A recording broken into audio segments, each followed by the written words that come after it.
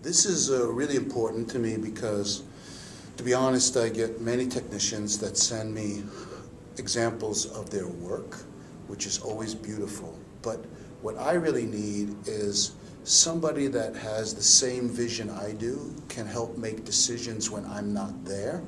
Because there are many decisions, no matter how well you plan, that the person on the lab bench has to be, as you mentioned, in a collaborative role, means they're able to be an equal contributor to the outcome, be able to make decisions, and not be somebody that's just following a recipe. So there's a difference between being a chef and just being able to cook because you can follow a recipe. I need somebody that can utilize their talents, be creative when they need to be creative, because what typically happens when I'm working with the talented technicians that I work for, it's not as much what's on the written prescription, it's what's not written that many times often becomes the most important elements of the outcome.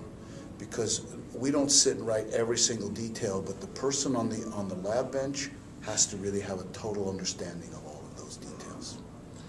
So what is a teammate, right? Isn't that what a teammate truly is? And when you think about it, it puts a lot of onus on the technician, because part of our job now is to interpret that. And not everything may be written out after a period of time.